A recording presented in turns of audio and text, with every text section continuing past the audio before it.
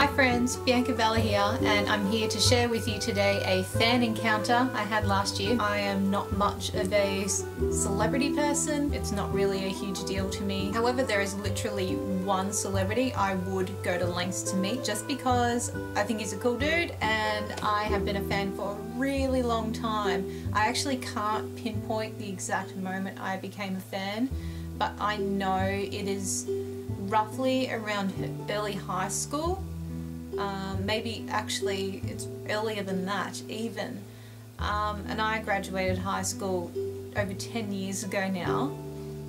So it's got to be, oh my goodness, got to be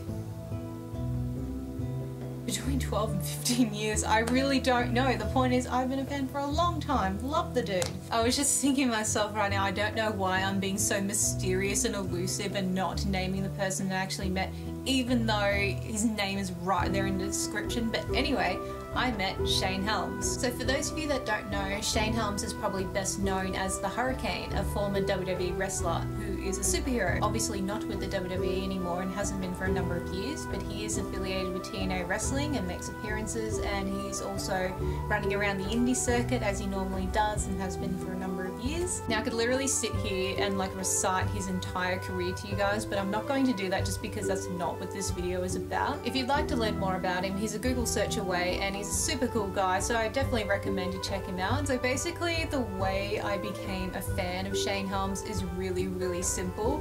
He had just started the Hurricane gimmick shortly before I actually got into wrestling as a whole, and I saw him and I was just like, a superhero who wrestles? Sold, that's so good. So becoming a Hurry fan was an instantaneous thing for me. I went on to learn more about his career before he became the Hurricane and continued to follow it. Also started following him on social media platforms and everything else as you do. Especially as I got older, I just found him to be a really cool, insightful, intelligent person, and it just makes me all the more a fan, to be honest. So I mentioned earlier that obviously I've been a fan of his for well over 10 years now. I can't even pinpoint. I'm still thinking about it and I still can't pinpoint exactly how long I've been a fan, but point is, really long time. And throughout that time, prior to last year, I had only seen Shane wrestle once, and that was at a WWE house show in 2003. So when I found out that he was coming back to Australia, it felt like there was this huge, massive build-up to this point where I finally actually have the chance to meet him. Now, I didn't know this at first either. It was actually announced that he was going to do a show in Perth. Now, the night before the Perth show, it had actually already been announced that Tommy Dreamer was coming down and bringing House of Hardcore to Melbourne, hosted by OCW. And I was talking to a friend of mine who is in the wrestling business, and he thought it was a massive possibility that Shane would actually make an appearance there. And at the time, I was just like, gee, I really hope so. That would be awesome.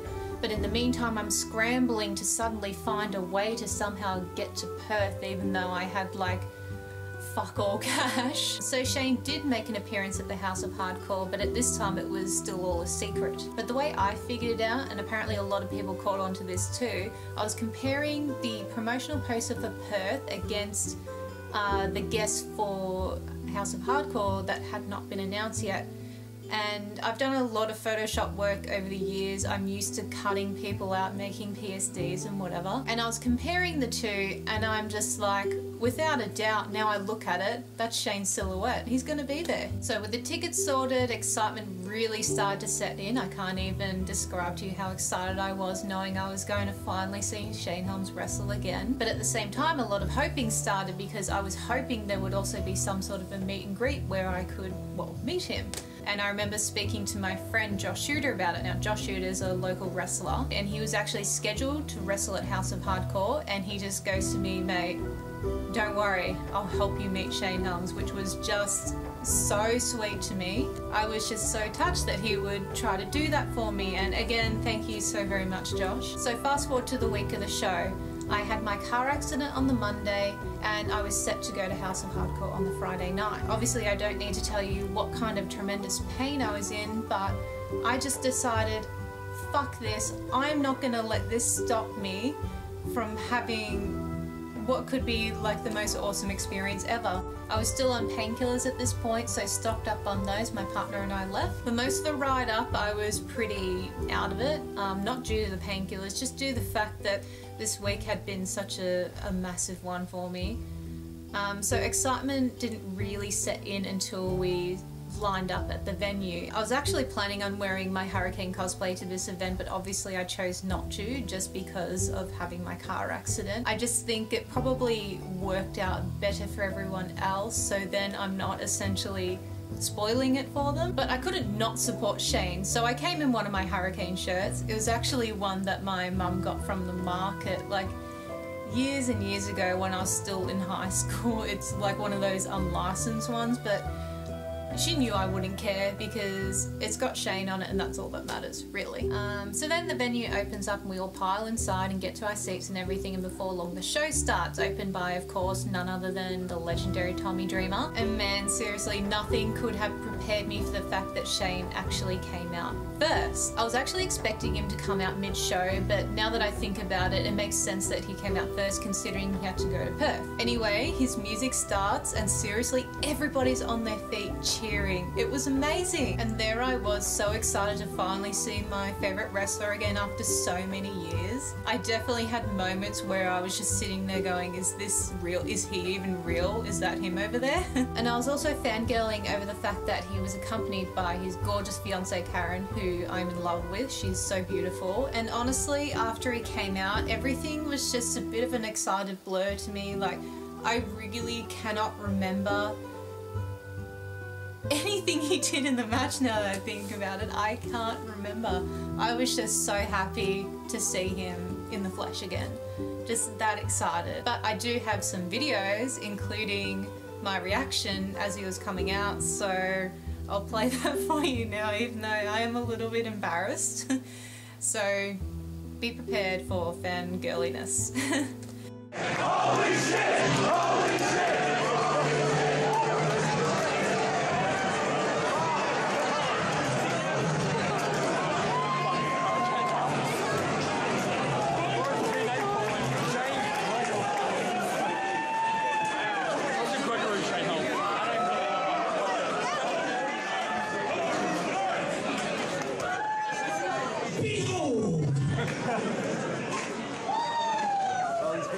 I can't help but notice those pretty little panties you got on.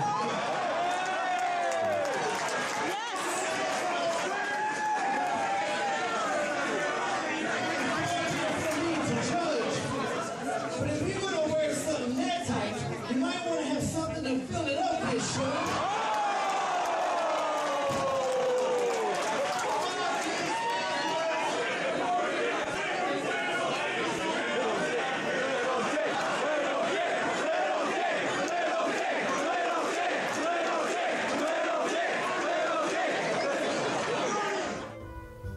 Yeah, I was pretty excited. So the match ends with Shane winning, of course, because he's awesome, and the show goes on. And eventually Josh Shooter texts me. I'm thinking I might actually still have the text because I don't really clean out my inbox that much. I'm really lazy. Sorry, I've just remembered that Josh actually inboxed me on Facebook. So anyway, he inboxes me. I've got the message here.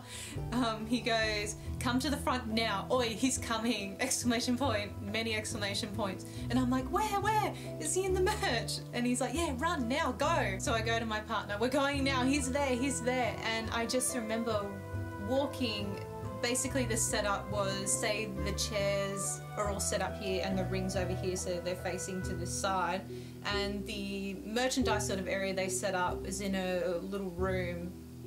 Well, I guess it was more like a foyer. I don't really know how to describe it. Anyway, it was just directly behind the chairs, and we went around the chairs and I just saw him there and going, wow, it's him, that's so cool. There were a few people lined up already, but we were only literally a few people behind, and I'm just standing there going, I cannot believe this is actually happening. And of course I was standing there and I was taking photos of him just doing his thing, and it didn't take long until it was our turn and I'm just like, wow, there he is. Now forgive me, I won't be able to recall the conversation to a T because again it was just an excited blur for me. But I do remember the first thing he said to me was, "Hi, how are you? Josh told me you were in a wreck," and just expressing his concern. Now at this point I should probably mention that I'm a pretty fortunate fan in the fact that Shane knows who I am and has known me for a very long time because I'm a huge stalker.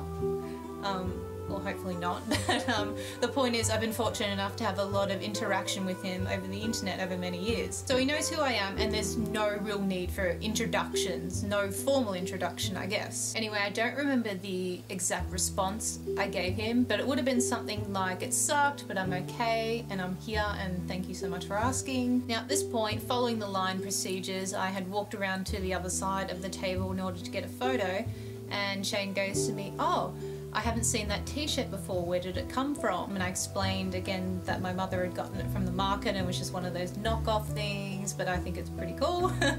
And again, I don't really remember too much about the conversation, but at some point my partner approached the table and I said, "Hey, this is my partner, this is Shane, and this is Karen. This is my partner." Then I remember the gentleman who was assisting with their table took the photo for me with Shane and Karen. So exciting. Then I spoke to Karen for a little bit before moving on. So I just remember walking away from the table and thinking to myself, wow, I can't believe that finally happened. I finally got to meet Shane Helms.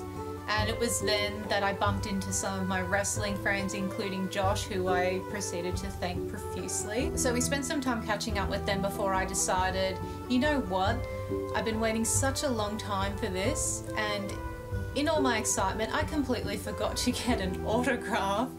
I'm going back for more. So we joined the line again and got to the front, and the guy who took the photo for me earlier remembered me and goes, "Do you know what, there was a girl here earlier that looks just like you," just making a joke of the fact that I'm there again. I'm just like, "Oh, really?"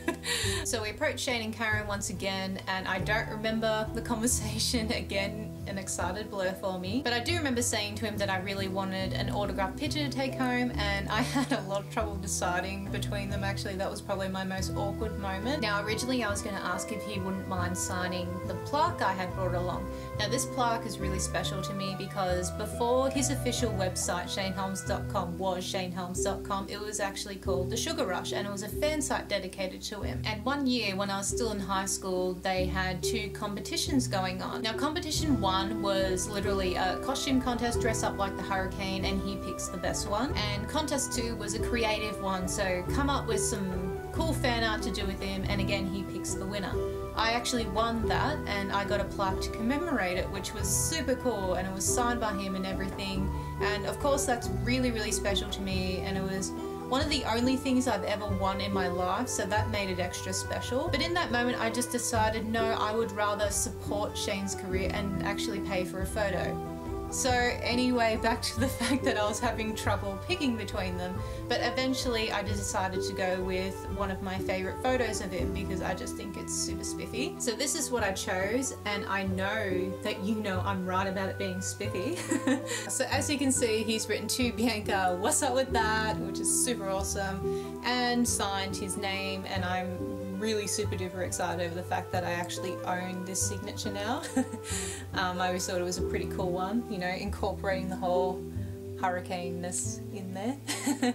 Sorry, I'm really bad at describing stuff. So after he saw my photo, I sheepishly asked if it was okay if I got some selfies with him and Karen.